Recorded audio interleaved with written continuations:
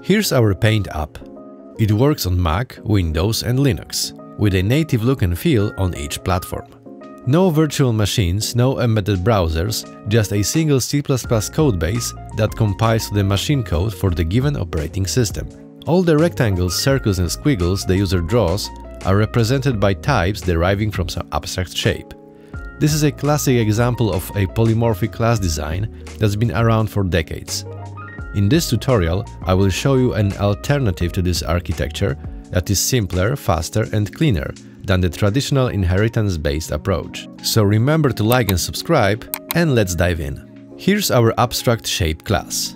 It defines some common behaviors. Each shape can be drawn on the graphic context and interactively created through dragging.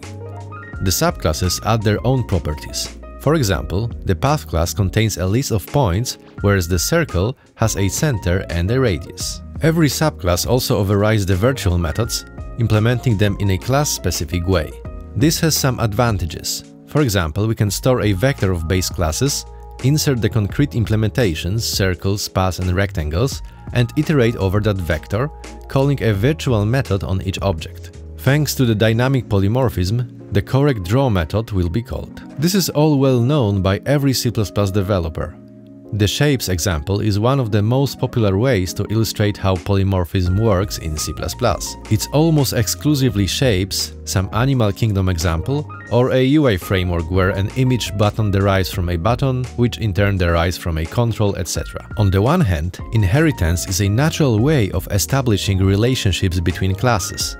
A circle is a shape, it derives some behaviors from the shape class, like the draw functions, and adds its own stuff, like a radius. On the other hand, when adding more behaviors, the base class grows larger and larger, and the whole hierarchy becomes more challenging to maintain. The typical object-oriented approach solves this with the visitor pattern, which separates the operations from the data. The problem is this uses double dispatch, a technique that's quite complex and difficult to reason about. There's a way to simplify this by using the modern C++ stud variant template. Let's start by cleaning up the shape subclasses.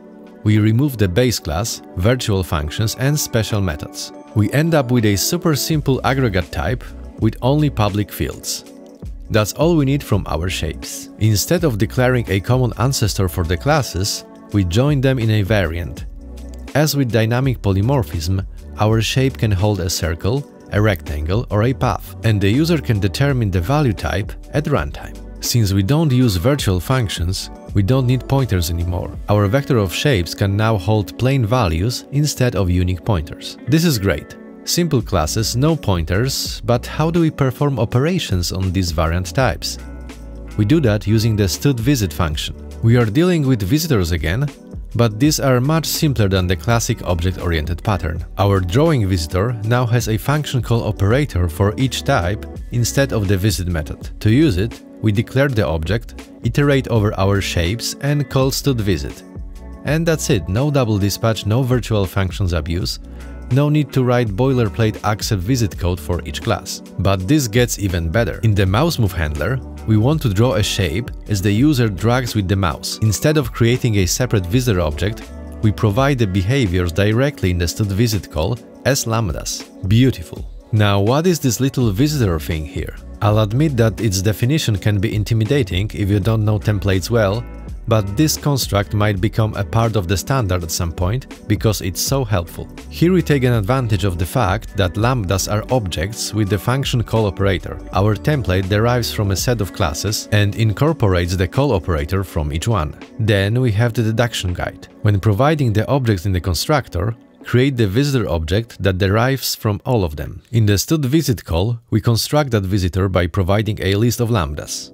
Using the deduction guide, the compiler will create a temporary object that derives from these lambdas and has their function call operators, just like our handwritten drawing visitor. See Jason Turner's videos on lambdas if you want more details. Let's continue.